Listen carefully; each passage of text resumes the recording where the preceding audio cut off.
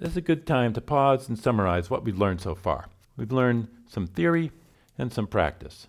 In theory, we've learned about patterns, which are grammars, which describe languages, where a language is a set of strings. We've learned about interpreters over those languages and about compilers, which can do the same thing, only faster.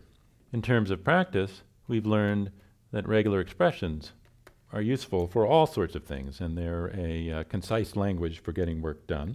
We've learned that interpreters, including compilers, can be valuable tools, and that they can be more expressive and more natural to describe a problem in terms of a native language that makes sense for the problem, rather than in terms of Python code that doesn't necessarily make sense.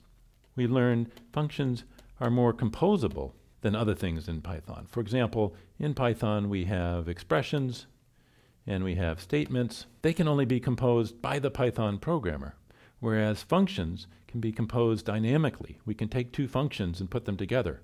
We can take f and call g with that and then apply that to some x, and we can do that for any value of f and g. We can pass those into a function and manipulate them and have different ones applying to x. We can't do that with expressions and statements. We can do it with the values of expressions, but we can't do it with expressions themselves. Functions provide a composability that we don't get elsewhere.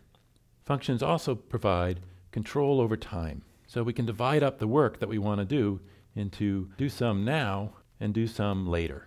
And a function allows us to do that. Expressions and statements don't do that because they just get done at one time when they're executed. Functions allow us to package up a computation that we want to do later.